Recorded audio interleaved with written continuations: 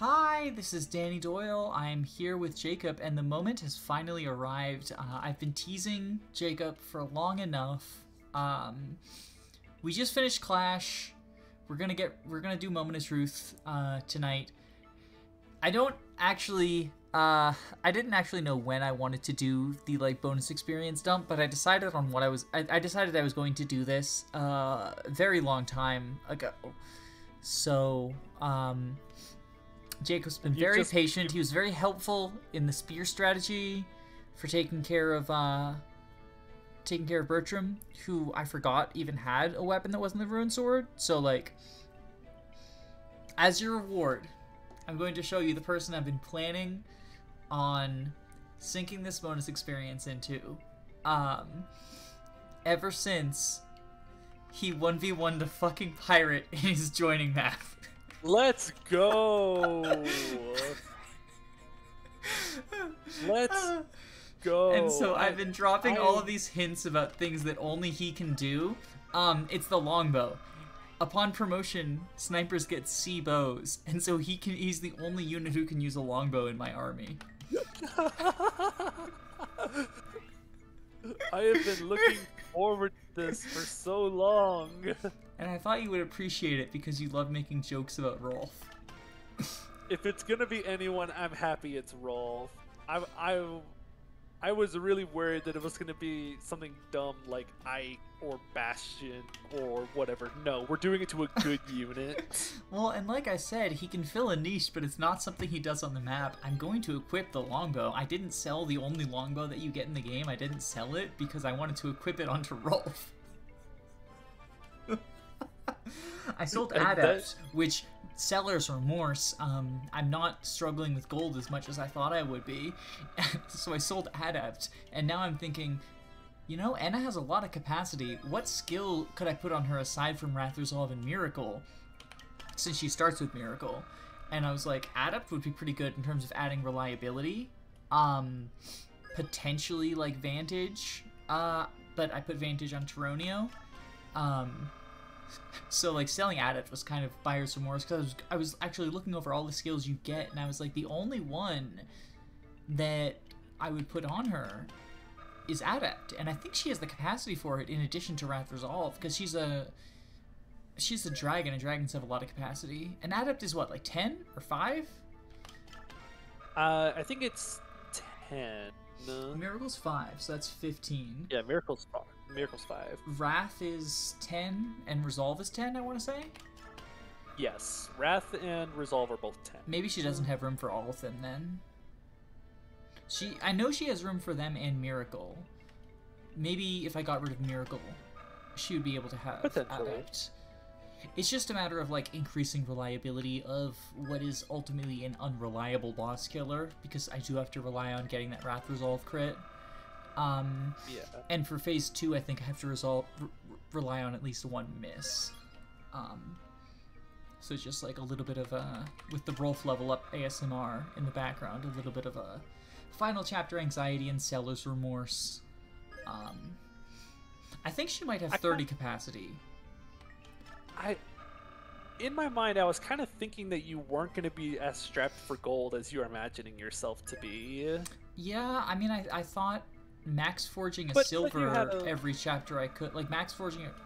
My experience is that, max forging every chapter is a lot more expensive than I expected, but I think I was thinking about it in terms of Maniac mode, and I think in Maniac mode I forged a lot of tomes was part of it as well. Because I got to a certain point in the game where I abused the glitch, the Underflow Crit Forge glitch. All rise as God ascends back to his throne. I've never seen this before. I mean, do you like watching Rolf promote? Because I've got a recommendation for you if you do. Zetetic did an all Rolf playthrough of FE9, and it is a beauty to watch. He got taller. Growth spurt. He's still short. 2 magic on promo. Let's go. Shining Bow. And now, for him to fulfill his unique role, his niche. I think it's in the convoy. It must be in the convoy. 2 longbows. Look at all these personal weapons. Yeah, it's a shame that he's never gonna get deployed, so I can't use the longbow, which is what they call the double bow in the game files. That can attack at 4 range. It's stupid. And nothing else. It's stupid. Now give this kid Wrath, Resolve, and Miracle. You know what? You know what? For you.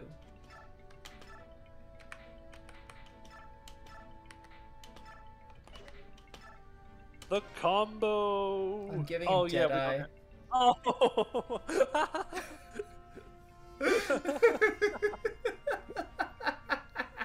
Should we give him parity too, since he doesn't have any supports? Sure. Have fun on the bench, big guy. You earned it. No, I even as I was playing the chapter, I was thinking to myself, and I ended up not doing it in endgame just because I've been teasing you for so long. But I was thinking to myself, if Rolf survives the chapter, I'm gonna bonus experience him up to promotion in repatriation, just for the lulz. But you waited long enough. So, we'll be right back. I will load up the preps that I did in the in-between time. And we will see you then. Bye-bye. Okay, we are back, and like a little peek behind the curtain, it's been a little over 2 weeks since we recorded both Clash, and we recorded like the Rolf promotion. And you still invited back, even after 2 weeks of peace. Peace was never an option. The reason I bring that up is I had a fairly reliable turn 1 and turn 2 plotted out. Just from like, I wasn't like looking at numbers and planning things. I was just like, let me run this and see if it does what I want it to, and it did. And now I don't remember what it was. I'm pretty sure I could get it, but like I remember parts of it. I know that I gave Rayson a stone on turn 1 and put him like here. And I sent Har to the left and a Tyronia to the right, but we'll see. Welcome to Moment of Fate. Improvising. We're improvising now. What else is fucking new? Remember back in chapter 15 when I said that I could basically guarantee Stefan was going to be deployed every chapter afterwards? Yeah, he's deployed in this map, right? I think he's just off screen at the moment, right? I benched him for Largo, because they do the same thing, but Largo has 1-2 range and axes. Well, 1-2 range and axes are the same thing. Like, they give each other. They're... yeah. It's so bizarre, because seeing Largo being used over Stefan, but I guess I use Stefan a little bit sometimes if I have a free deployment slot. So my Stefan's usually leveled up compared to Largo. I mean, they're both just like high strength. Very nice. God damn it! That's a necessary part of the plan. I don't remember. That was what I was testing, is to see what the fucking sleep hit rate was, and I was able to get it. Yeah, we need the double bow to kill the final boss, so I guess we have to try again and sleep him. Well, no, the reason that I want to sleep this guy is so that he doesn't. So I have enough chest keys to get like every chest that I care about. I might even have enough to get all of them, but. Combined with, like, thieves dropping the first item they steal. But the double bow guy does not drop the first item he steals because he drops the double bow. And I really don't want to bother, like, splitting the party 3 ways. Like, I already have to send someone north and some people to this side so that I can kill these thieves. We just don't have the manpower to split up our army this much. Splitting your army 3 ways in this chapter is already pretty shaky. Yeah, so I'm gonna go ahead and, we're gonna go ahead and reset this. We'll be right back. That was fast. Fuck you. Fuck you, fucking double bow fucking thief. Fuck you. Okay, we're back. One thing that I was going to say before Riss just, like, decided to start being bad, I generally consider on, like, yeah, 1 RN bad, I know. I mean, 82 is not a reliable hit rate, or it's a reliable, but it's not like a guaranteed hit rate on 2RN either. Oh, you were saying something before I inserted joke about RN. Yeah, just that,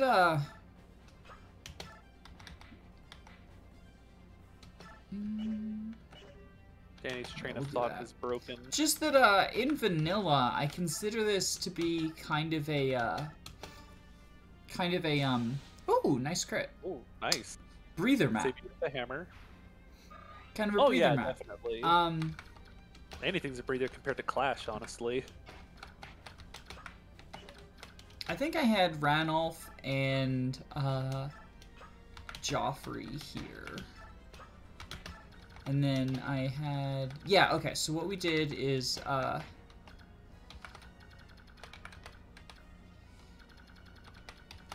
this guy have a bow? No, he's got the tomahawk. Okay, so yeah, we had Tanith go here. Trade the short axe. Equip the LTC later. And reinforce. And then we had... Khalil go over here as potential bait for the short axe guy.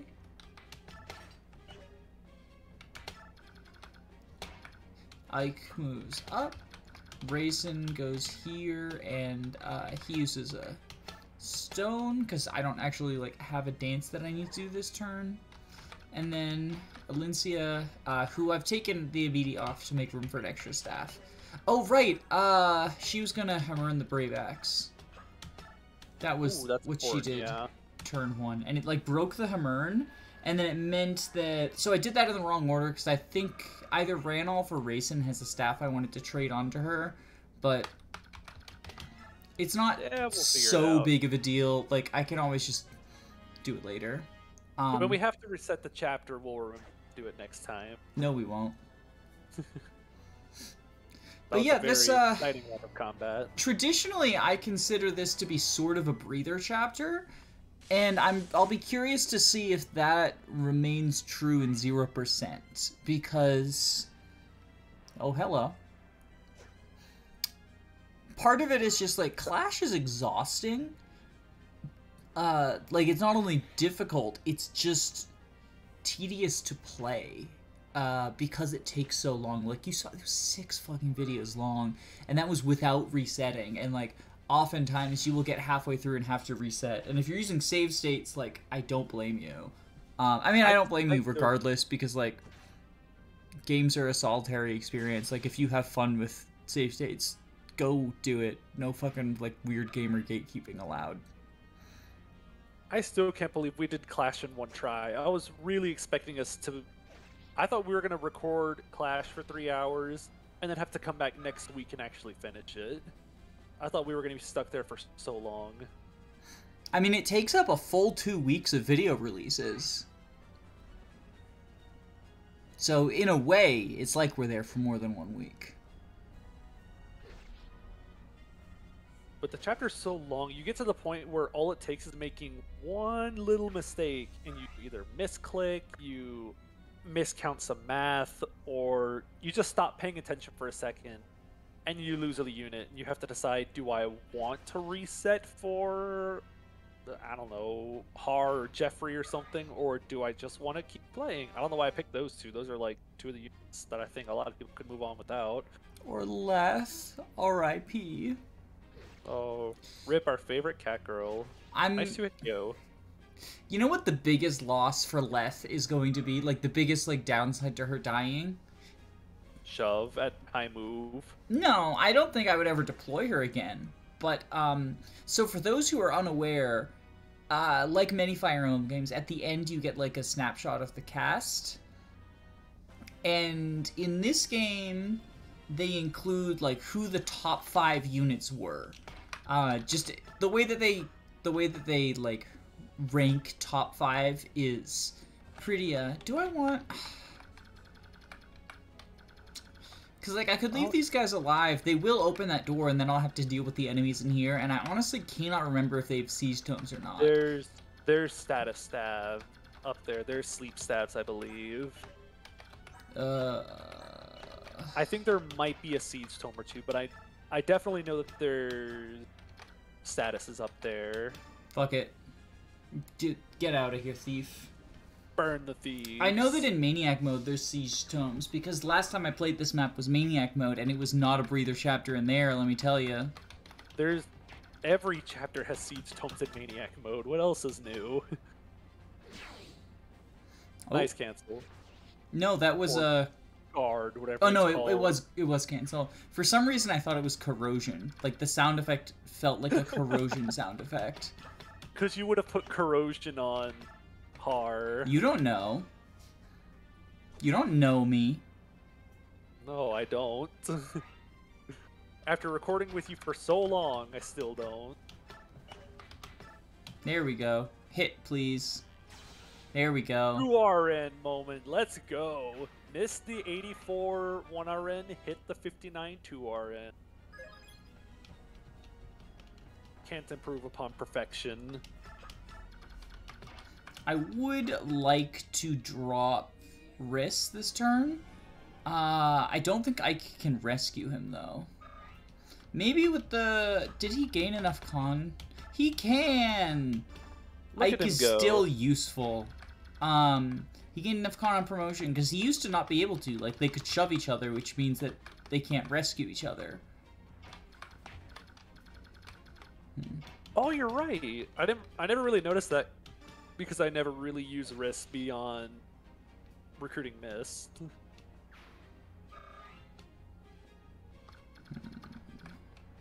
Are you gonna kill the other thief, or are you just gonna let him live for a bit? Well, I don't think he can get to the door this turn, and I can kill him with either Khalil or Tanith. You can kill, like, the Swordmaster that's there if you do. Yeah, I'm worried about Khalil being able to take multiple hits, TBH. I think she can probably survive a round with the Swordmaster, although I might have just killed the wrong enemy. It might be that, like, the warriors probably... And he's got a longsword. She'll be fine. Longswords canonically cannot kill. She'll be fine. Top 10 words said before disaster. That's why I said them. For the sake of the audience.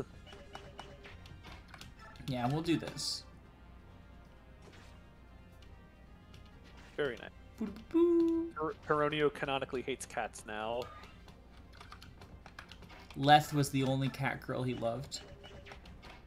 Oh, right. I wanted to get the physics staff on Alencia is what I want. No, not physic. Rescue, maybe? Probably rescue.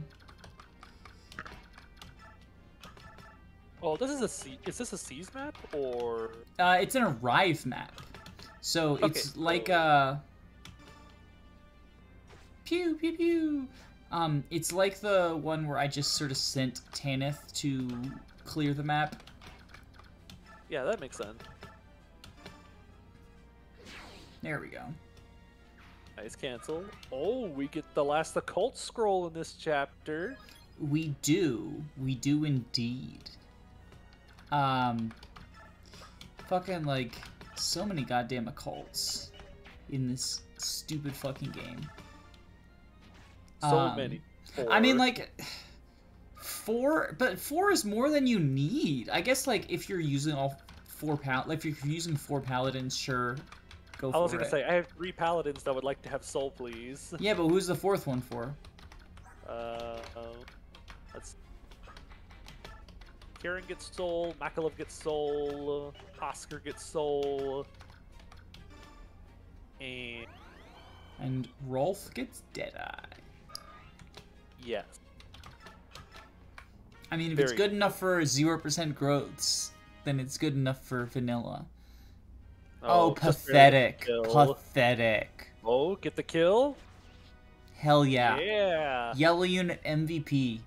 Wait, was that the Falco Knight that did the 2 damage? No, the Falco Knight's dead. Okay, I couldn't remember. Tyranio dodging the thing that would put him into resolve twice in a row is, like, kind of cringe.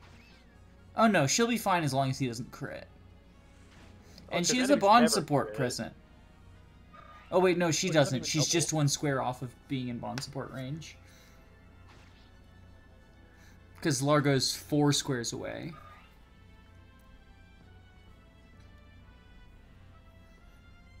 Still, Joffrey is, doing amazing as always. I mean, he's not dead. That's in itself kind of amazing.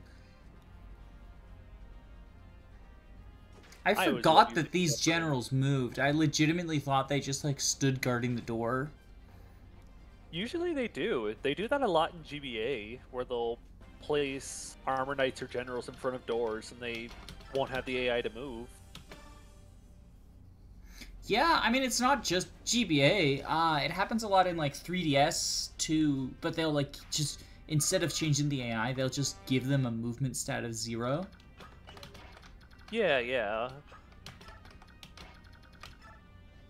Or at the very least, they'll just list them as having, like, no movement range. Which is one of those quality of life. Well, if you look on the stat screen, it legitimately is there. Ooh. She's gonna get 4 hit. Ooh, Braves. Does she get doubled? Oh, almost certainly. It's a sword master. I refuse to believe Tanith is gonna get doubled, though. Maybe I'm just overestimating her because I'm used to seeing her in a gross... Oh, the curse has been broken. Lucia's not bad anymore. Yeah, Lucia's finally good. I was gonna make that joke. We must be in FE10 now. What? You mean, like, for the one chapter where she's usable? Oh, I used her in a lot of chapters when I played.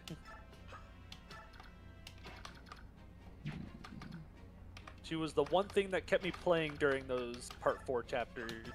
Lucia, my beloved. Do this. In the spirit of just never getting 4 units danced. Which, again, I don't think it's that bad to not get a full 4-person race and dance. I think I said this while introducing him, but, like, focus on getting everything you need out of a dance rather than getting, like, the maximum total you can get out of a dance. I guess in fact, I could probably shove, can't I? I cannot, because Renalph is a fat cat. Yeah, I guess I could, like, give him a little bit of extra movement. Yeah, it's just like 3 tiles, but still a lot for a general. Should have saved the boots for him. Sad.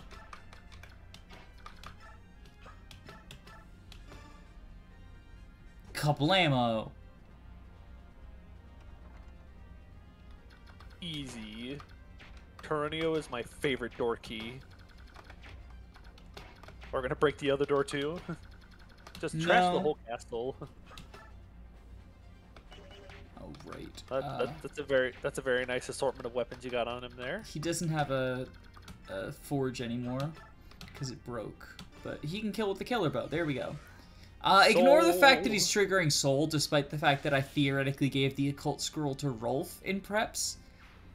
Yeah, we went ahead and changed that. Continuity is a silly thing. We're just gonna run away and pretend that didn't happen. Like, comment, and subscribe. Bye-bye.